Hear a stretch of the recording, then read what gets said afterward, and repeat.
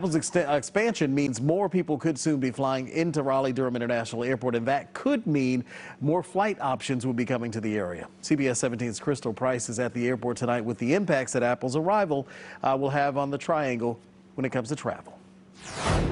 Officials with RDU are hoping that this announcement from Apple will lead to an increase in air travel.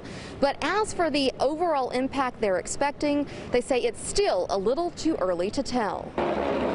With the pandemic nearing a potential end, leisure travel has been up at RDU. Go! And after today's big announcement about Apple building a new campus in Raleigh, RDU officials are hoping this will bring more business travel to Raleigh, especially since Apple has a strong presence in the Bay Area and Austin. RDU already has flights to Austin, and passengers will have direct service to San Francisco come next month. We could certainly see more passengers as a result of RTP continuing to grow with announcements like the one Apple made today. RDU spokesperson Stephanie Hocko says it's been a tough year for the airport due to the pandemic, as last year they only saw 35% of the passenger traffic come through that they had in 2019. RDU is hoping not only the expansion of Apple, but that Google's new engineering hub will also help boost air travel. It remains to be seen exactly what the impact would be on passenger traffic. Hocko says it's also too early to tell if airlines will be adding more flights to other destinations,